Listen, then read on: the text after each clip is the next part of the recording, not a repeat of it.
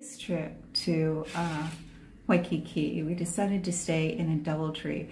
We're really looking at a hotel that we can spend a lot more time in, but have it really nice. They upgraded us to a suite. Aren't we lucky? Let me turn on a light here. This is the bathroom right off the door, and there's a mirror.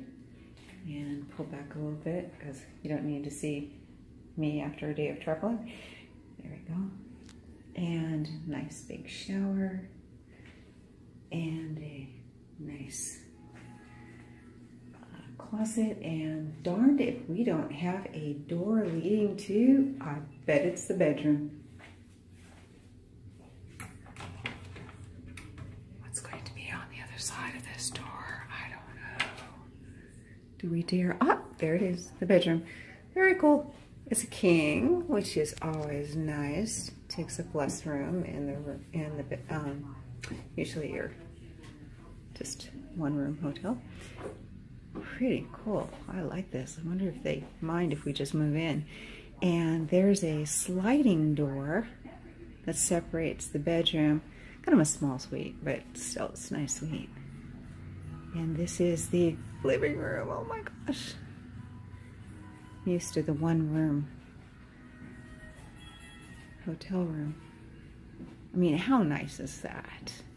We got it for the same rate as we would have for just the regular hotel room.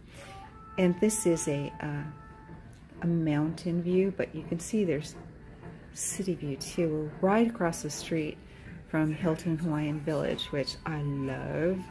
Those of you who follow my reviews, you know we were upgraded there. And the one bummer about this room is we're also looking over a parking garage, but that's okay. Hey, we're in Hawaii. And we got the mural, the famous mural. But here's the beauty.